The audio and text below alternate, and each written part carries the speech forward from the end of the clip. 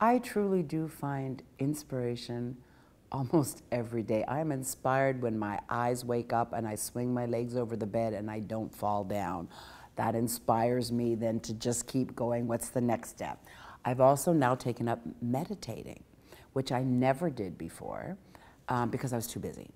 And now I have a different sense of time, but I truly find inspiration the way the sun breaks through the clouds, the way the fox stops in the middle of the road as if defying me to hit him while I'm driving, and fortuitously I was only going 50, but I can stop and I look at him and we looked at each other, and I'm inspired that in this day and age, with all these things going on, there are still foxes.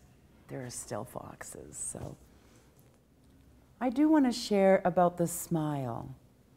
I think that with the world in such a chaotic state, it doesn't matter what side of politicalness you're on, it's crazy and it's global. And a smile, it's free, yeah?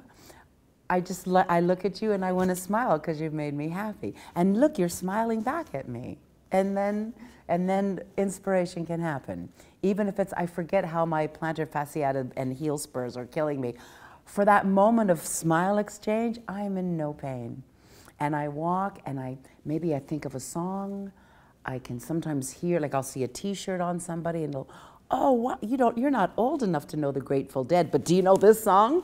A smile just is such a great entree into just about everything. Yes.